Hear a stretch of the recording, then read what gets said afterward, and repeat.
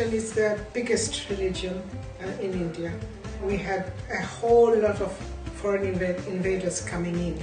So we have a lot of cultural influences in our religion, food, social customs and so on. The religion itself is based on ahimsa, which means non-violence. That means that you don't take another life for your own pleasure, which is why most Hindu people are vegetarians.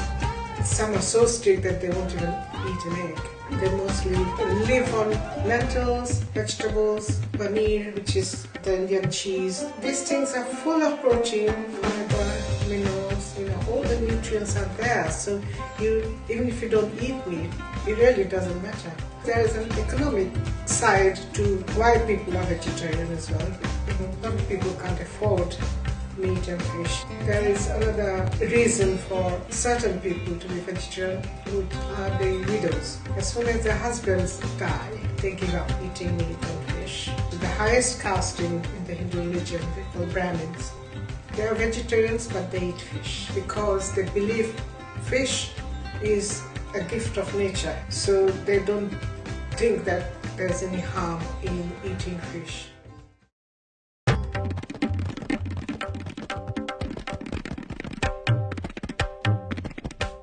India is a country full of festivals. We have 13 major festivals in 12 months, and there are little small ones as well.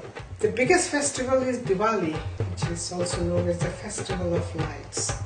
To welcome Rama, people lit oil lamps all over their homes, on the streets. Also, on the same day, we worship Goddess Lakshmi, who is the goddess of wealth. And you'll see no home in the dark on that day, because it's a belief that Lakshmi never enters a dark home. So they want Lakshmi Ji to enter their home, so they will be blessed with wealth. And the food that we eat, of course, is vegetarian. There's a salad which is made of skinless mung beans or moon beans, and coconut and diced cucumber. That was supposed to be Rama's favorite food, so that's made on Diwali day. And lots of savory things. There's a big tradition of exchanging sweets between families and friends during Diwali. So you are kind of distributing goodwill.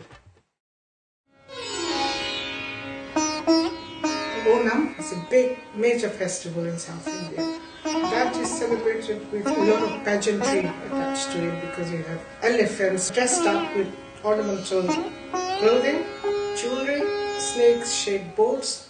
They hang gold coins on those, and the significance of that is apparently to welcome this ancient king called Mahavir, who once upon a time ruled Kerala, which is our spice island.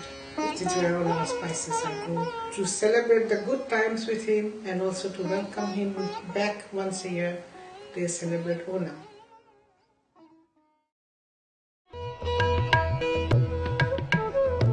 Holi, which is the spring festival of color, to celebrate the childhood pranks of Lord Krishna, Hindu Lord Krishna. Apparently he used to like playing with colored water. It's a celebration, so Holi time, streets, people set up stalls, the snacks and there's music, cards, and they also drink alcohol. Otherwise, alcohol is not permitted during any religious festivals.